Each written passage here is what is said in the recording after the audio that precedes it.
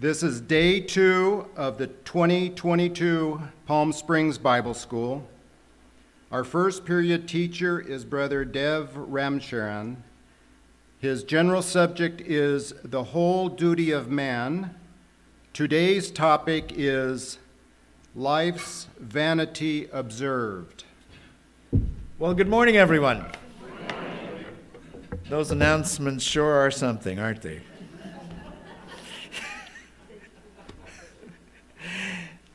When you look at the book of Ecclesiastes, one of the ways that might help you to understand it is to look at it this way. A man gets up in front of a congregation of people. Might be Solomon, might be someone else. He plays the role of a koheleth, that is a preacher, someone who is talking to the assembled people. For a part of what he's saying, he says, let me talk to you like I'm a man of this world who has no faith. But then let me talk to you about how you see things when you are a man of faith. And so he alternates back and forth between these things. It's not that he is saying, I struggle with all these things terribly. I have all these massive doubts. And then, well, then God gives us this or does that. What he's presenting is two views in the hopes that the congregation will recognize which is the view that is valid for a believer. That's how I find it. It helps me to grapple with the complexities of the book. When I was a young man in my 20s, there were some books that I avoided like the plague. The book of Job was one of them. Ecclesiastes was another. And the Song of Solomon, which I'm yet to put my foot into.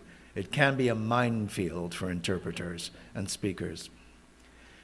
So the book of Job is now something that I've done some work in, and Ecclesiastes, even with its brevity of only 12 chapters, is sufficiently complex that one has to really be thinking very carefully about what is happening in the gear transitions as one goes from section to section, chapter to chapter in the book.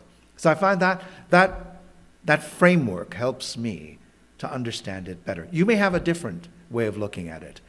Perfectly valid to have different views on this book.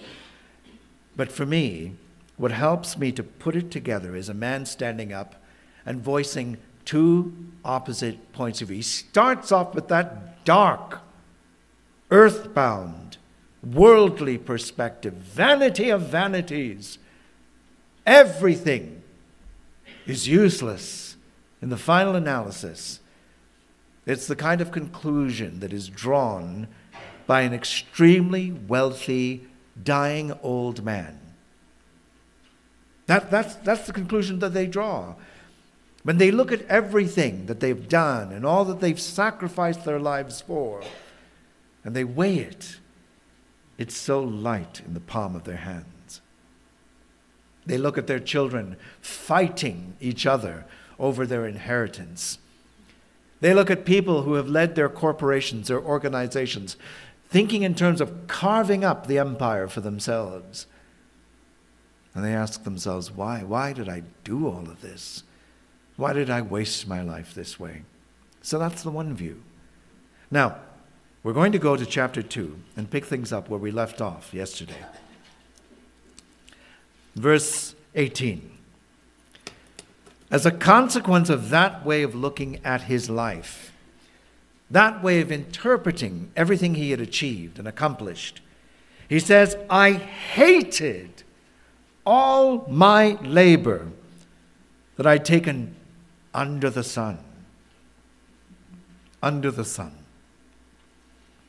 Because I'm going to leave all of this to a man who's going to come after me. Who knows what kind of man he'll be? Will he be wise? Or will he be foolish? And we know the answer to that question, if it was in fact Solomon who was saying these things. Verse 21, there is a man whose labor is with wisdom and with knowledge and with skillfulness. And by the way, in answer to what Brother Jeff said earlier, I'm reading primarily from the Authorized Version, the King James Version, but periodically I will drop into the Revised Version from the 1880s. All right? That's as modern as I've been getting today. But I love the modern versions. So many wonderful ones today that we can learn from. So bear with me. And he says in verse 21, there's a man whose labor is with wisdom and with knowledge and with skillfulness. Yet to a man that hath not labored therein shall he leave it for his portion. We all know about businesses that were worked on and so much labor was put into them, sometimes by people who came up from deep poverty, only to hand the business off to a child who wasted and squandered everything, destroyed the business, had no clue what he was doing, and everything fell apart. All that hard work just literally frittered away by someone raised in the lap of luxury who had no clue how hard it was to build what was built. This also is vanity and a great evil. For what hath a man of all his labor and of the striving of his heart, wherein he laboreth under the sun? For all his days are but sorrows, and his travail is grief. Yea, even in the night his heart taketh no rest. Have you owned a business? Do you own a business? And you know what that feels like? Up all night, worried. Are you going to make payroll? Are you going to be able to pay your key vendors? How are you going to manage the transition of your business from one stage to the next? Your family, the troubles of your life, whatever it is that keeps you up at night. We know what that feels like when our mind is not as rooted in God as it needs to be sometimes. All his days are but sorrows, and his travail grief. Even in the night, his heart takes no rest, the Revised Version says. And then there's a major transition away from the pessimism of the man, the woman in this world whose whole hope is in things they can see and touch and feel in this life. And there's a transition to the optimism of the life of a believer. And he says, there is nothing better for a man than that he should eat and drink and make his soul enjoy good in his labor. This also I saw, that it is from the hand of God. For who can eat and who can have enjoyment more than I? For God giveth to a man that is good in his sight, wisdom and knowledge and joy. Now, what does that mean? That we don't have problems, we don't have tears, we don't have disappointments, we don't have tragedy and trauma? It's not what it means. Well, what it is saying is that in general terms, when we do our work as believers, we have some kind of an opportunity to see a return on that work, to enjoy the fruit of our labors. I've known people in my life, I've been related to people in my life, I am related to people in my life, whose entire focus has been the accumulation of money, possessions, land, investments, but they have not enjoyed one iota of those things. One relative of mine, it was a shocking thing for children to actually sit on the furniture. And our three little hellions would run in and start jumping on the woman's furniture. It was not a good time for her at all. She would often spend her Saturdays polishing the facets of the pieces of crystal on her chandeliers. The house was a master it wasn't a home. And so it's possible to be the kind of individual who has wealth, who has money, and yet doesn't enjoy any of it. But there's this kind of crabbed, a fervent effort to protect it and to prolong it. And so what God is telling us through the preacher, through Koheleth, is enjoy what I've blessed you with. Enjoy these things. Now, it doesn't mean that we enjoy them to distraction and that we live a life that is fully given over to the flesh. But we do recognize that what we have received materially from God and through the efforts that He's blessed, we can enjoy and share these things. Seeing them is from the hand of God.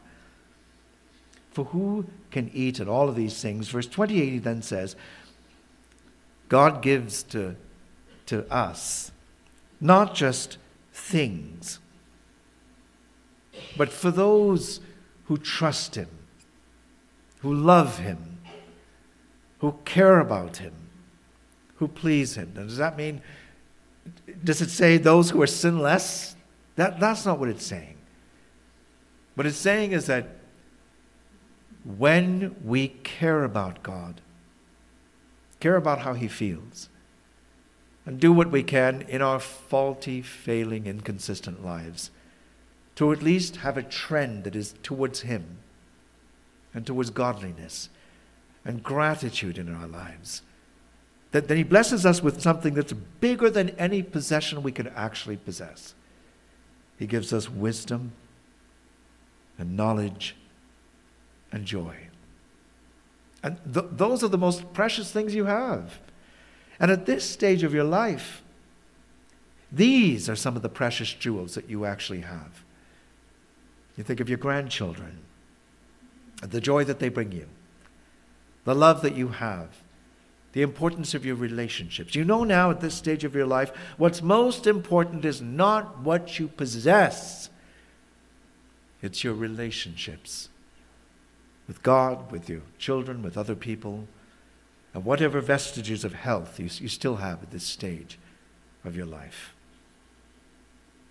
Goes on, he transitions into this beautiful passage that talks about times. He says, look, there's a time for everything.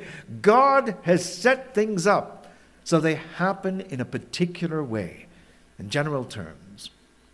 He says, there's a time to be born and one to die, a time to plant, to pluck up, a time to kill and to heal, a time to break down, a time to build up, to laugh, to mourn, to dance, to cast away stones and to gather stones together. There's a little bit of diversity of views on what that means. Some say it talks about the building of buildings where stones were cast upon the foundation of a house that was in disrepair to build a new house. Others say it's about casting stones into a grave, versus the next where the gathering of stones together is the opposite to that, whatever that might imply. A time to embrace and a time to refrain from embracing. A time to get or to seek possessions, and then a time to lose them. Now, everyone in this room knows what downsizing means, right? All those things you had, and at a certain point in time you realize now you have to move to a place that's a fraction of the size of where you've lived. And you ask yourself, where did I get all this stuff from? What was I thinking?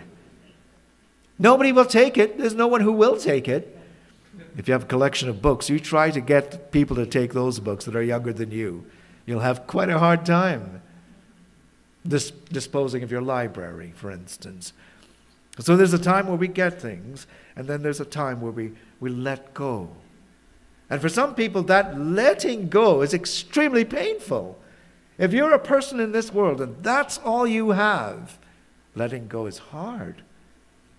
But for us, even though we have affection for the things and the memories that are associated with the things that we have, letting it go, letting those things go, is not as hard. There's a time to keep and a time to cast away, a time to rend and a time to sow, a time to keep silence and a time to speak, a time to love and hate, a time for war and peace. All of these things, the life of mankind summarized in all of these couplets together, starting with the most important, being born and dying, and everything else that is tied to what goes on in between. Somebody said once, a wit, somebody like Jeff said once, you know what? When you look at somebody's gravestone, Dev Ramcharan, 1962 to X, that little dash is your entire life. Your whole life. One lousy little dash. But really, it's very humbling because it makes you realize, well, that is the way it is. And so while we're alive, we do what we can to encourage each other, to help each other, to lift each other's spirits. One of our brothers this morning pointed out a kind of work that you can enter into when you have gone into retirement. You know, I think to myself, years of golfing and just finding beaches to lie in would probably put me in the grave within a couple of months, for sure. There's no way I could live a life like that. I'm sorry if that's what you're living and you like it. You know, enjoy it. It's just not for me. But what the brother suggested was, there's a kind of Sabbath you can enter into in retirement, where servile work that involves work to make money is no longer done. But there's all kinds of work that can be done in the truth. Everything from writing articles for the magazines, Wonderful Tidings magazine that we have now, to preaching work, going out into the mission field, to doing other kinds of labor. Volunteer work, for instance.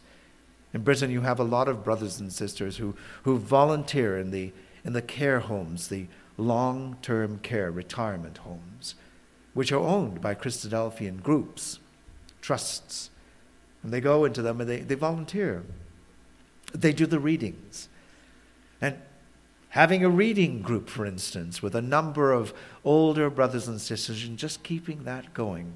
I know that there's one that already exists, and I hear it has a wonderful impact on everyone who participates. But there are things that you can do while you have years of strength to keep active and to actively support and help your brothers and sisters. So don't let it just be a period of relaxation from everything that looks like work.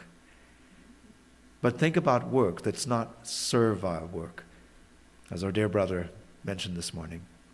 And see how you can get yourself busy. It will actually keep your mind healthy longer when you're thinking beyond your personal aches and pains to look after and help others. So all of these things happen in their time, including the dash and everything that's in that dash. And what the writer, what God is saying is, I have it all under control. Job. I put the universe in place, and I put all these facets and times of human experience in place as they are right now. Verse 10 says, I have seen the travail which God hath given to the sons of men to be exercised therewith. And that's when you cry out for a modern version, isn't it? This is what the New English Translation, the Net Translation, says for this particular verse.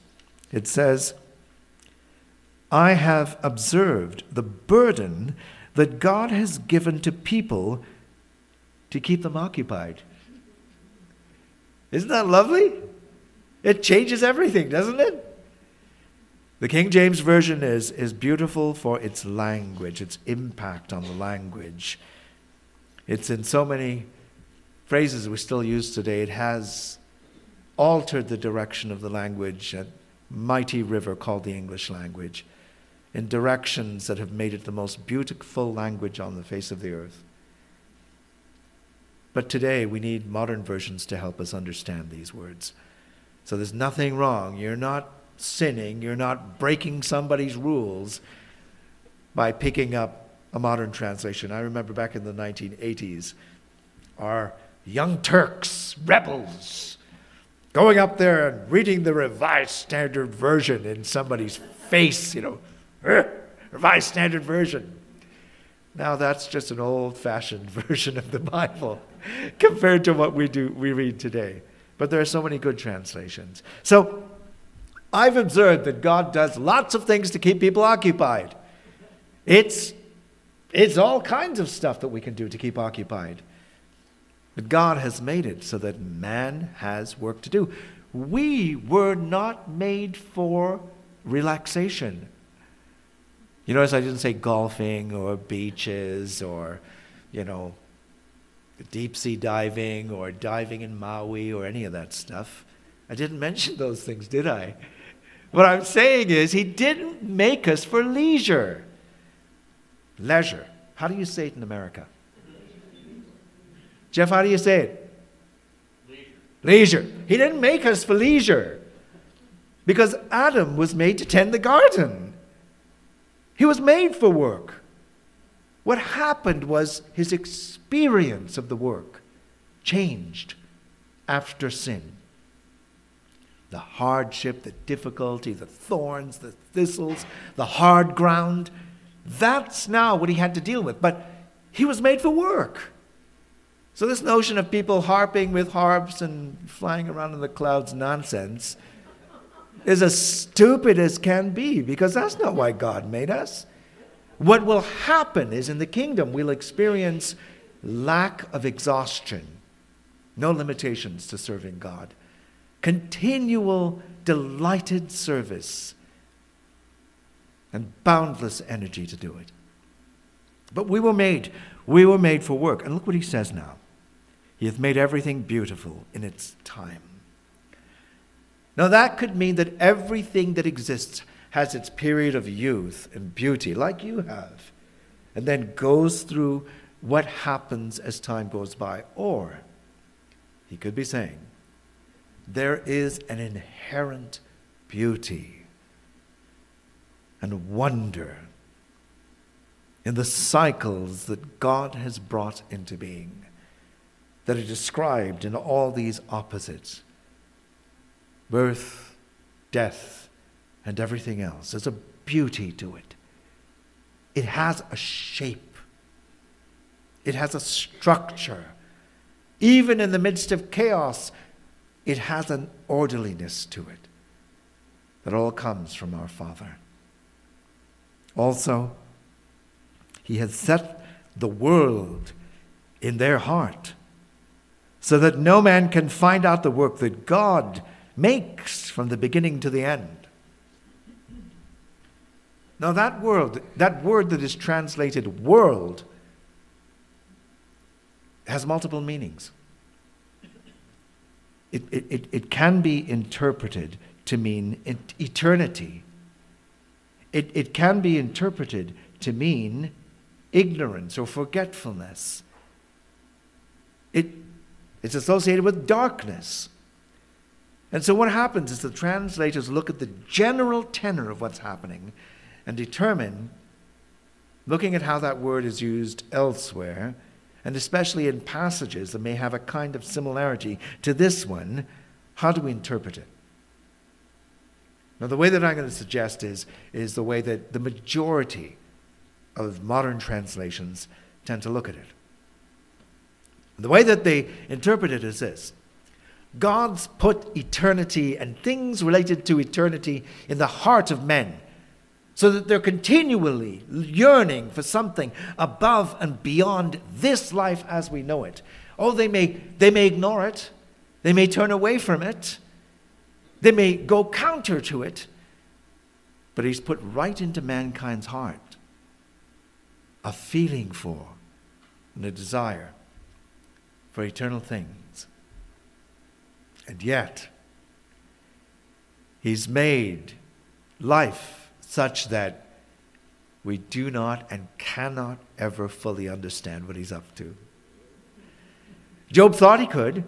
He thought he could figure things out. He thought he could build a model within which God operated according to some rules that he thought were appropriate. And then God has to point out to him, no, I'm God. And I do what I do. And you are who you are. And so though God has put a feeling, a desire for, a hankering after eternal things in our hearts, He's also put certain things in place to cover His tracks.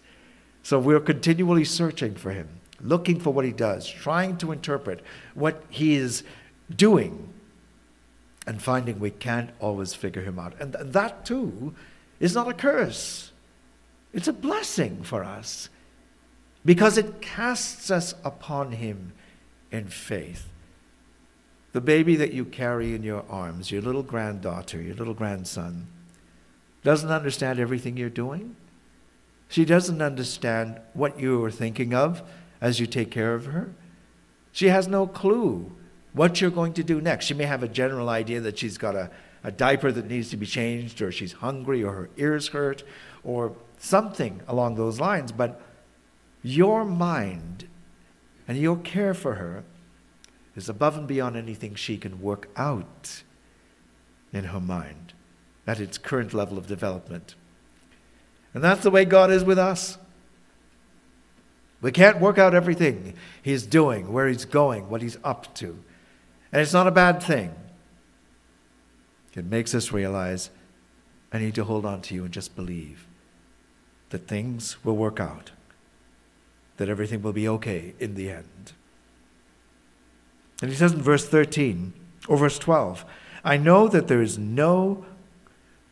nothing better for them than to rejoice and do good as long as they live.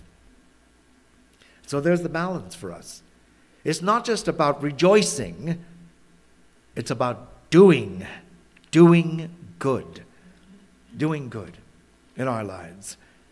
Now remember the story, the parable of the man who was given the talent. And the way he dealt with it was to go bury it. And his approach was not to do good, but to have an absence of doing evil. That was his focus. Just have an absence of doing evil, of doing wrong. I'm not going to lose any of this because I know I work for a stern, strict, and difficult man. That was his attitude. Whereas the others took every opportunity they could to show a return on that investment. The interpretation comes after. When Christ in the parable talks about those times, we visit and spend time with the sick, the imprisoned, the hungry, the thirsty, the naked, and so on and so forth. I know I don't do enough of that. But we all have to do more, as much as we can. The talent was a vast amount of money. Well, how do we then interpret it? It was a vast amount of opportunities to serve God and help others. That's what the talent equates to. So when the man buries a talent, he does nothing in God's family. He doesn't help. He doesn't support. He doesn't spend time with. He doesn't encourage. He doesn't phone up on the phone. He doesn't sit beside and listen to. He has no time for any of that. That's what burying the talent is all about. And so what Koheleth is saying here is that we rejoice before God, seeing the blessings He has given us in our lives, and also that we do good as long as we live. That's what the Revised Version says. As long as they live. So you're above ground. You're still living. There's still good you can do to encourage and support and help each other. A brother told me a story about trying to encourage someone, and you get to that stage of frailty where there's not a lot you can do physically. And so he talked about encouraging a sister to pray, just encouraging her to pray, and thanking her for the prayers that she must have given for him, that in the morning he woke up and he didn't have as much pain as he usually had and felt great.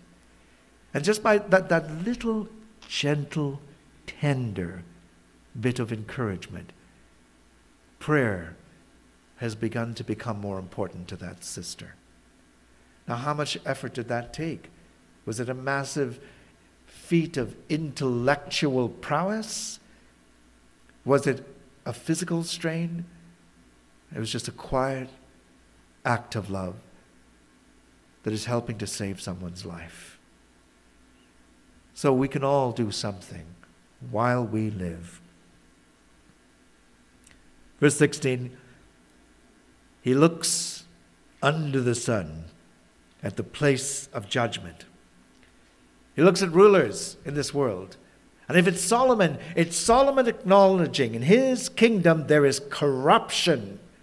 There are corrupt officials not doing the right thing. I looked at the place of righteousness and found that there was wickedness there. I said in my heart, God shall judge the righteous and the wicked, for there is a time there for every purpose and for every work.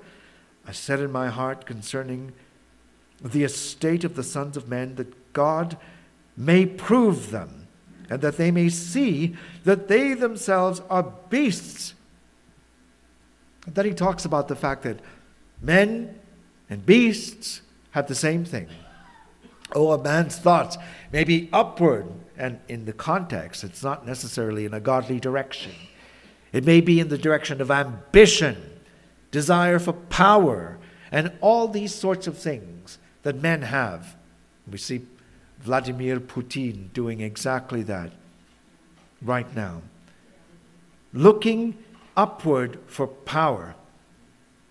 And then the beast whose groveling everyday work is to find something to eat so that it can preserve its life. And he says, mighty Putin, and the rat that is running around down there on the ground looking for something to eat, both have the same experience at the end of their lives. Neither is superior to the other. But for people of faith, we know the story is different. All that you are in right now is the phase of life that comes before eternal life.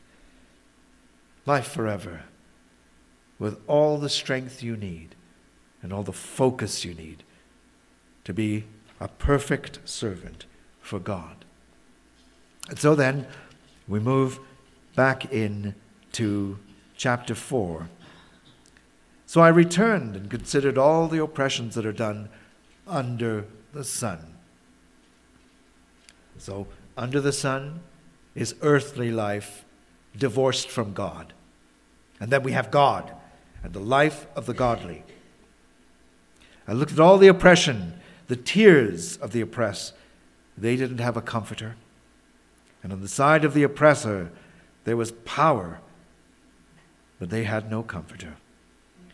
And so I looked at them, and as a man of this world, I praise the dead, and I praise those that have not even been born yet, because they have not had the chance to see the terrible things that are done by people on the earth under the sun. Again, I looked at the travail, the labor, and every skillful work, that for this a man is envied of his neighbor. Let's go with this then. This also is vanity, and a striving after wind. The fool folds his hand together and eats his own flesh. Now, let's back this up and look at some of these verses. Then I saw, verse 4, Revised Version, all labor and every skillful work, that for this a man is envied of his neighbor. And it gives you an alternate translation, a footnote, in the Revised Version that says, It cometh of a man's rivalry with his neighbor. Well, how do we interpret that? All the striving after money and power and possessions is about a rat race, a competition among people. One of my old bosses, wonderful man named Corey Rose, not in the truth, but he would have been a good brother. He worked for the head of a major Canadian corporation. And he was at a company picnic, and he said to the owner, I think his name was Frank Stromack, he said to Frank, boy, Frank, you have it made. You've got everything a person could want. You've got your own plane. You've got all of this wealth. You've built an organization from the ground up, and you've done extremely well. And Frank said to Corey, actually, no, Corey. It's funny, you know. When you get a jet and somebody else has a bigger jet than you need to go get a bigger jet than them. The competition never ends. You never have enough. You're never big enough. You never own enough. And that was a very humbling thing for a man in that sphere of life to say. But it shows you that this competition, that this continually one-upping of life from the people who live in this world, and it can infect us too. We can be infected by this. We can't pretend that this is not us. The competition to own things, to live in the best neighborhoods, to have not one SUV but 3, to have a 5-car garage. I'm being ridiculous, but you know what I mean.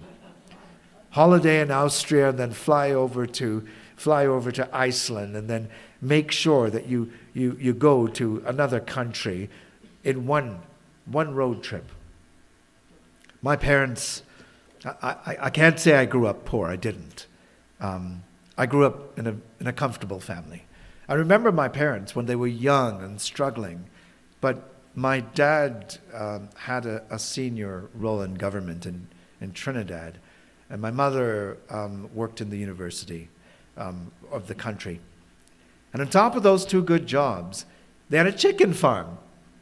And there came a point in time where they were doing extremely well. And one day my dad said that we're going to go for a trip to Barbados. And my sisters turned up their noses and were angry. Barbados, like what? Why aren't we going to Europe? And my dad heard what they said.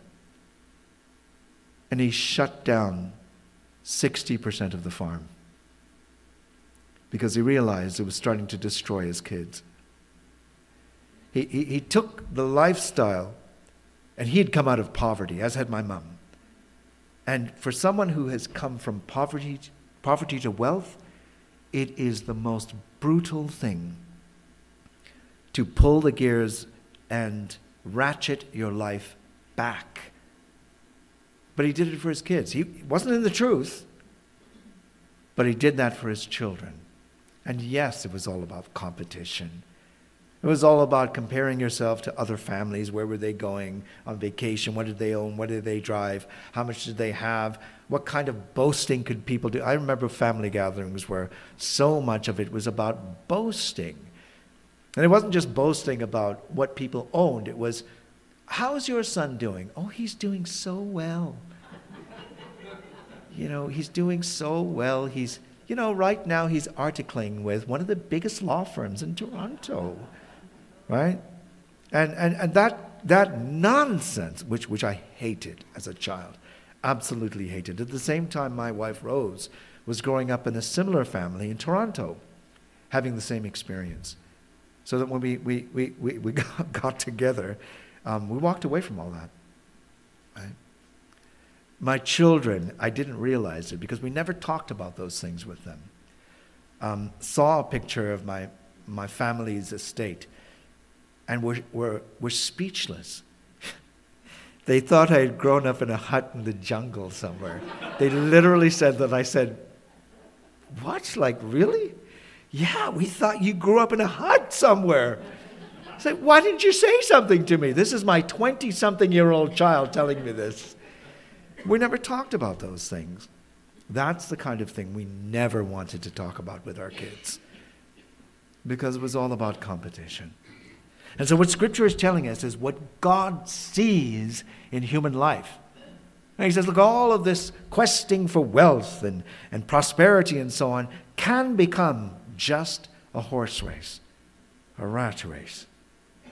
That's what it is, what it can become for some people often.